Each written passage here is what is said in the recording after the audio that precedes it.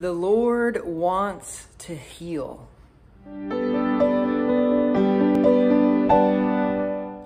In today's gospel, we see Jesus healing on the Sabbath, the Pharisees watching very closely, trying to see if he's going to mess up and they can accuse him of doing all of these things.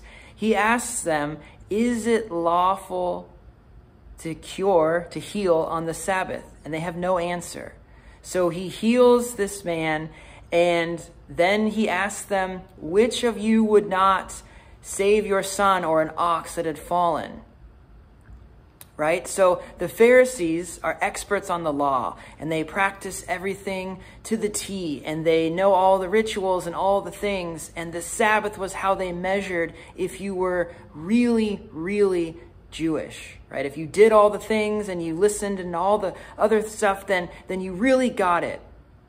But the Lord is healing a person, restoring them, and they question. They're like, you can't do this. Is it good and okay and lawful? What is the Lord trying to do here? He's calling us deeper, right? He himself is trying to restore the Sabbath to, right, rest and to pray and to draw closer to him.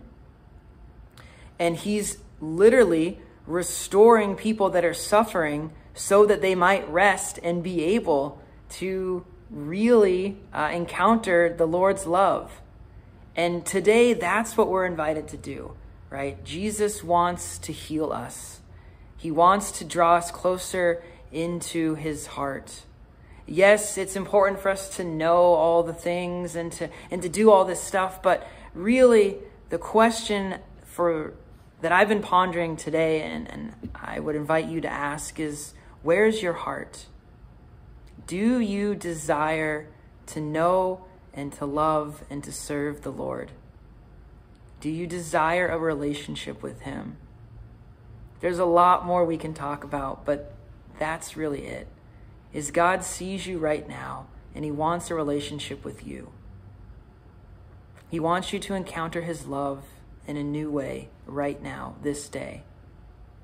And sometimes we get caught up in all the other things, but right now, right here, the Lord is inviting you into a deeper relationship with himself.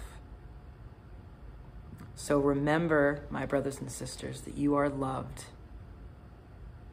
The Lord sees you and he knows you and he wants to encounter your heart and he wants to give you his. Please be assured of my prayers.